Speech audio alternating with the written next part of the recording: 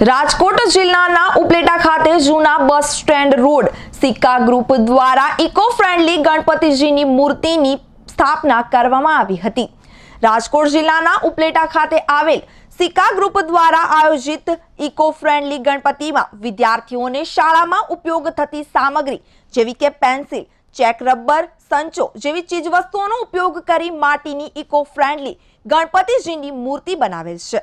સિક્કા ગ્રુપ દ્વારા રોજે રોજ પૂજા અર્ચના ધાર્મિક કાર્યક્રમ યોજાય છે। સાથોસાથ રોજે રોજ ચિત્ર સ્પર્ધા, વેશભૂષા જેવા વિદ્યાર્થીઓને લગતા કાર્યક્રમ પણ યોજાય છે અને ગણપતિ બાપાના વિસર્જન થશે ત્યારે જે ચેક રબર, પેન્સિલ, સંચાઓ મૂર્તિમાંથી કાઢી તે ગરીબ વિદ્યાર્થીઓને આ બધી સામગ્રીઓનું વિતરણ કરવામાં આવશે અને આવતા વર્ષે તો ઇકો ફ્રેન્ડલી ગણપતિ મૂર્તિઓ બનાવી લોકોને વિના મૂલ્યે વિતરણ કરવાનું પણ આયોજન સિક્કા ગ્રુપ દ્વારા કરવામાં આવશે।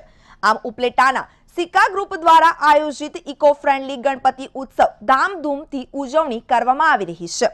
આજુબાજુના વિસ્તારમાં રહેતા લોકો બહોળી સંખ્યામાં લાભ લઈ રહ્યા છે। નમસ્કાર, સિક્કા ગ્રુપ આયોજિત ગણેશોત્સવમાં ઇકો ફ્રેન્ડલી ગણેશ મૂર્તિ રાખવામાં આવેલ છે અને તેમાં જુદા જુદા કાર્યક્રમો થાય છે, જેવા કે આરતીની થાળીનું સુશોભન, વિદ્યાર્થીઓ દ્વારા ચિત્ર સ્પર્ધા, બાળકોનો લોક ડાયરો વગેરે વિવિધ કાર્યક્રમો યોજાય છે અને વિદ્યાર્થીઓને ગામ લોકોને જુદા જુદા પ્રોત્સાહન મળે તેવા કાર્યક્રમો થાય છે। આજના દિવસે અહીંયા ચિત્ર સ્પર્ધાનું આયોજન છે, જેમાં મેં પણ પોતે ભાગ લીધેલો છે, જેમાં અંડર 14, અંડર 9 અને ઓપન એજ ગ્રુપ એવા 3 વિભાગોમાં ચિત્ર સ્પર્ધાનું આયોજન કરવામાં આવેલ છે અને તેના માટે ઘણા વિદ્યાર્થીઓ અને વાલીઓમાં પણ પ્રોત્સાહન થાય છે અને દરેકને એવી નમ્ર અપીલ છે કે એજ્યુકેશનને લગતા અને ઇકો ફ્રેન્ડલી ગણેશા છે એવા દર વખતે સ્થાપવામાં આવે। જય હિન્દ, જય ભારત। ઉપલેટામાં છેલ્લા 5 વર્ષથી સિક્કા સોશિયલ ગ્રુપ દ્વારા ઇકો અને એજ્યુકેશન ફ્રેન્ડલી ગણેશાનું આયોજન કરવામાં આવે છે। આ ગણેશાની મૂર્તિમાં માત્ર ઇકો ફ્રેન્ડલી વસ્તુઓ જ વાપરવામાં આવે છે, જેમ કે કાગળ, પેન્સિલ, રબર, સ્કેચ પેન, એજ્યુકેશનને લગતી બધી વસ્તુઓ વાપરવામાં આવે છે અને આ ગણપતિના વિસર્જનમાં પણ સર્જન છે। જ્યારે વિસર્જન કરવામાં આવે છે ત્યારે આ ગણપતિ દાદામાં જે શણગારેલી એજ્યુકેશનની જે આઇટમો છે એ બધી જરૂરિયાતમંદ બાળકો સુધી પહોંચાડવામાં આવે છે।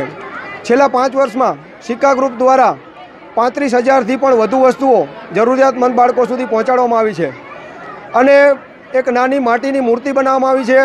તો વિધિ માટે આ માટીની મૂર્તિનું વિસર્જન કરવામાં આવે છે, જેથી પ્રકૃતિને ક્યાંય નુકસાન થતું નથી। પછી આ કાર્યક્રમમાં 11 દિવસનો કાર્યક્રમ છે, તો બાળકોને લગતા કાર્યક્રમો રાખવામાં આવે છે, જેમાં ડાન્સ સ્પર્ધા, ગ્રુપ ઇવેન્ટ, ચિત્ર સ્પર્ધા જેવી અનેક ઇવેન્ટો રાખવામાં આવે છે। બાળકોનું ટેલેન્ટ બહાર આવે એ માટે સાંસ્કૃતિક કાર્યક્રમ માટે બાળ લોક ડાયરાનું આયોજન કરવામાં આવેલ છે તથા નવરંગ નેચર ક્લબ રાજકોટ દ્વારા લોકોને રાહત દરે રોપા, પક્ષીના માળાઓ વગેરે જેવી વસ્તુઓ વિતરણ કરવાનો પણ કાર્યક્રમ આમાં રાખેલ છે। તો એક લોકોને એક અપીલ કરવાની કે વધુમાં વધુ ઇકો ફ્રેન્ડલી ગણપતિ બને અને આવતા વર્ષે સિક્કા ગ્રુપની એક ઈચ્છા છે કે 40 જેટલી માટીની મૂર્તિઓ બનાવી અને લોકોને મફત વિતરણ કરશું, જેથી ઇકો ફ્રેન્ડલી ગણપતિ વધુને વધુ બને એના માટે અમે કટિબદ્ધ છીએ। જય હિન્દ, જય ભારત।